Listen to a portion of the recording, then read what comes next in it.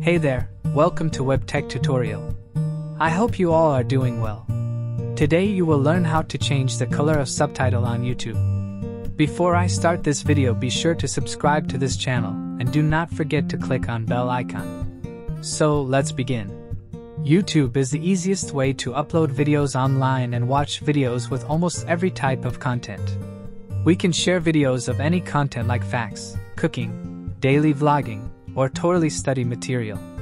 There is no limitation on the size or content of the video, and also, we can search for any type of video. So, to change the color of subtitle on YouTube, you first need to go to the web browser and type youtube.com in the search bar and hit enter. Now play any video.